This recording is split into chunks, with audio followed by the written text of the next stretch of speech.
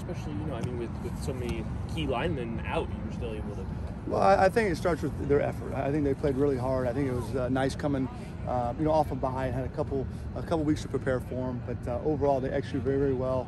With a few new guys in there, I thought the communication was really good. They're on the same page. They played as a full unit, and as a result, they gave our backs some seams, and of course those guys made some plays as well.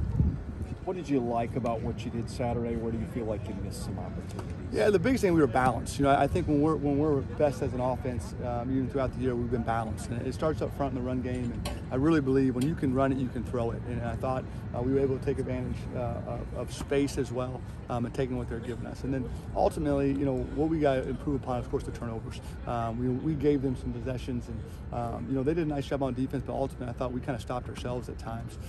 So I think, first of all, we talk about, ball security all the time, and that's something that as an offense we got to take a lot of pride in. And the next is third down execution. We did a better job not getting as many third downs. We're getting some first downs on first and second down. But there were some plays out there we could have made that not only would have been conversions, but had a chance to be big plays that we let get away from us. When Mike plays, do you want to get him maybe out on the perimeter with the ball in his hands, running a little bit more? Absolutely. That's always part of the plan. And, of course, we got to that some in the second half. They also were doing a good job of mesh charging, we call it, so the defensive ends were playing high and wide to try to keep him in the pocket. And at times that of course, opens up some space for our running game. So they got to make a decision when Mike's in there of who they want to keep the ball. And I thought he did a really nice job of being consistent with his reads and giving the ball when there was a give, but also pulling it when it was a pull and getting on the edge. And, of course, he has the ability to make plays for us when he's on the edge. I think if you compare his performance against Wake and maybe the second half against Elon to Mizzou and South Carolina, he is playing better. How do you think he has improved over the weeks since then? Yeah, I think honestly the consistency. He's letting the game come to him. I mean, he's going to make plays with his athletic ability. And that was one thing I was really proud about. On Saturday, he was really, really consistent. And I know on a zone read play, hey, you're reading the defensive end or reading a C-gap player.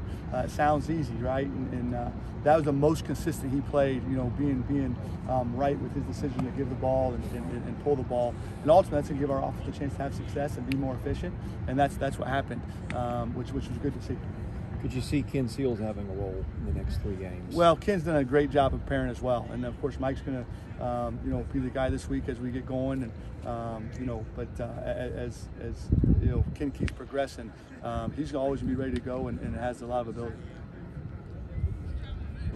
Watching them, they got some good guys. Secondary's pretty good, linebackers are pretty good, D-line's pretty good. They do a lot of different things that kind of mix you up from their fronts and giving you different structures, different fronts. So it's about just honing in and watching film and just seeing kind of how they're going to adjust the things that we do, and then be able to find those things and be able to adjust and find different things to cover and be able to make sure our schemes fit well with what they're trying to attack us with. You guys ran the ball so obviously really well in the last game, despite having so many injuries for key guys at the offensive line position. What do you attribute that to? What was working well, that you guys were able to improve on based on the previous 2 games? I think like Coach Lynch has preached, countless throughout weeks, is having a good practice, coming out here and doing what we have to do and be able to set the jaw and just go out there and work. And, I think we had a really good Tuesday practice, good Wednesday, even good Monday. So it was just about staying consistent, doing what we had to do. And I think it just translated to the game with the game plan that they had set forth for us. So once we got out there, it just kind of came at ease. Just about going out there. We did it all week. We did it for 2 weeks. So it's like going to execute that, and we was able to execute and have a good night. Offensively, again, it took everybody. It took the whole O-line. It took the receivers, quarterback making the right adjustments. And then, me and Cheeks were able to do what we had to do and be able to get the yards we need to get. I know it's not been the last few weeks that you guys wanted. This time of year, you're dealing with class, you're dealing with being beat up, all the things that come with playing football here. What are the challenges of staying engaged, and how do you deal with those? Yeah, we don't try to focus on that because those are kind of excuses, and we don't want to be able to have an excuse of why we haven't got the last few weeks done. It's just about coming out here and just trying to reset and refocus and just trying to go out there and get the W that we've been kind of want. We've been close in a lot of games. You look at Missouri, we lost by 3. You look at the Ole Miss game. You look at even last week. I mean, we were right there. We kind of just hurt ourselves with a little bit of turnovers and just miscues and defensively and offensively. So it's about just fixing those little things, those little nuances, and go out there and try to get a W. We've only hurt ourselves. I think when when we play games, it's been Vanderbilt versus Vanderbilt rather than Vanderbilt versus the opponent, because it's always just been one thing that has been the trickle effect to end up affecting the rest of the games so forth. And so once you get down just fixing those and trying to play a clean, perfect game, I think we'll be able to come out with a W that we've been wanting for a while. Kentucky's a very good team. Definitely up front, they'll probably be one of the best, if not the best, offensive line we played so far this year. Will Levy's a great quarterback, projected first rounder, so we'll have our challenges there. And then just with the running back and then also their passing game, it's going to force us to communicate a lot with all their motions and what they do, and then just try to stop their speed in 2 and just their power back at 24.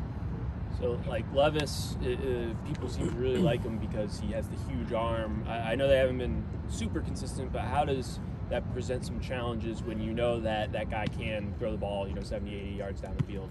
Yeah. Communication's going to be huge just because, like you're saying, with that arm strength, he has the power to take the top off the defense. And we've struggled at times this year during that, especially against teams like Ole Miss and Alabama. We gave some deep shots, which hurt us a whole lot. So it's going to be big on our communication, and then the secondary to stay on top of the routes. What do you guys feel like you should have done better against South Carolina?